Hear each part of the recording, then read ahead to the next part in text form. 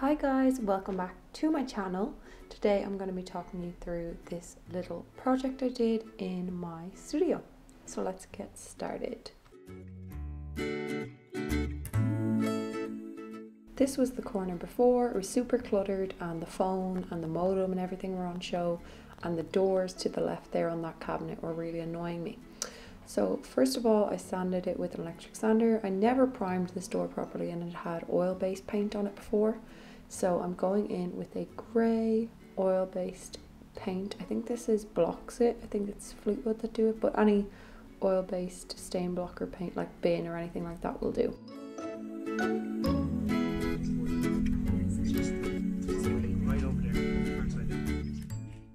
So we are making new cabinet doors because there's a cabinet in my office / studio that houses all like the electric box and stuff, so we can't get rid of it. But it was looking really ugly and the doors were all warped. I did initially just paint them, but because we got insulation in, the doors didn't really fit properly or anything like that, and they're just really ugly.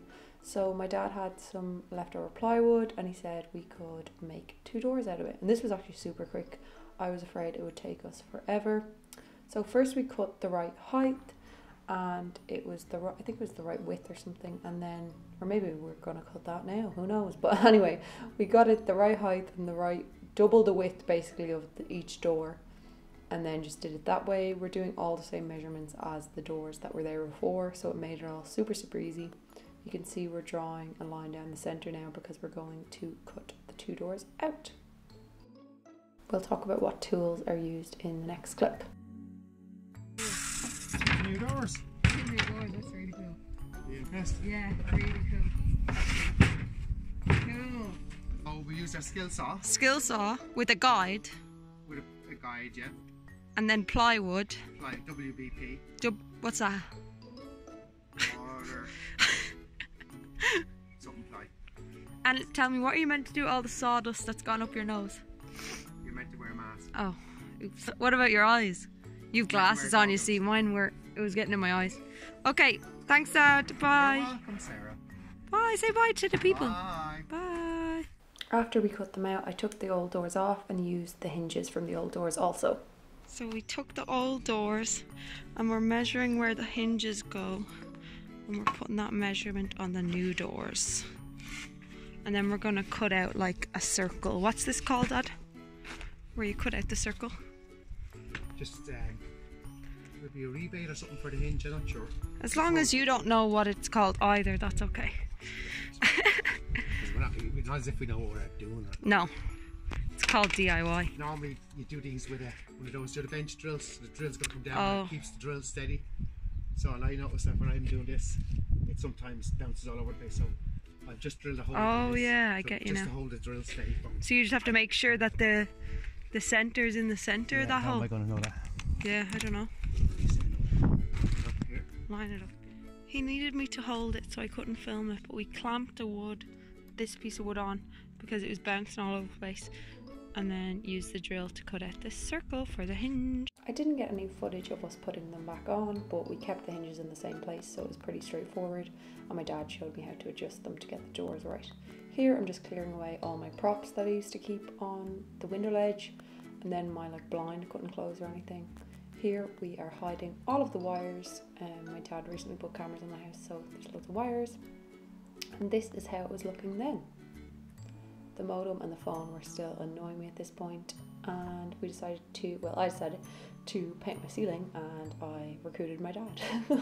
We're using the super fluffy 2 Fussy Blokes roller, so it went on really quickly and there wasn't as much splatter.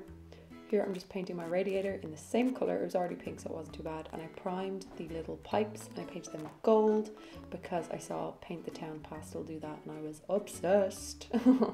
Here I'm painting the door like this mauvey colour, and it's like a matte paint, so it would turn out really nice. Now I'm just starting the mural. I'm using the nail and a piece of non-stretchy string and a pencil. This is the same method I used in my curved retro mural, so you check that out if you don't know how to do this. And then I just mask down the line to get 2 arches. This sort of goes with my mural on the other side of this room, so I'll pop a picture of that in. And here I am peeling off the masking tape. I should say also I used the sealing technique on this. So by that I mean I painted the tape white first, and any paint that drips underneath the tape is going to be the white paint and not the pink that I'm putting on, if that makes sense.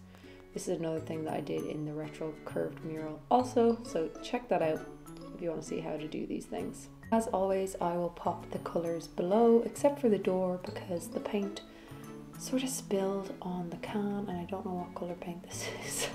But I will pop the colours for the mural in my description box below. Now I am taping up with some plastic and some masking tape to do the light switch. My dad kindly puts the phone and the modem up for me so that when I hang something out of this little hook, then you cannot see them. And it's so handy, and I think it looks a lot nicer. So here is the finished look. You can see I painted the light switch and the door handle in the same paint. It's hammered copper from Rust-Oleum, and then those little handles are from the paneling centre and they came that colour. I think the wood looks really nice. I thought about painting the doors on the cabinet, but I couldn't really come up with the design, so it'll stay plain for now. I might also add some more shapes to this mural because I can't leave well alone, as you all know.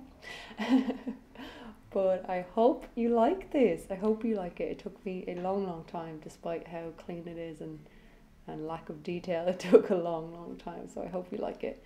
And yeah, just make sure you subscribe and check out my Instagram below. Thanks guys.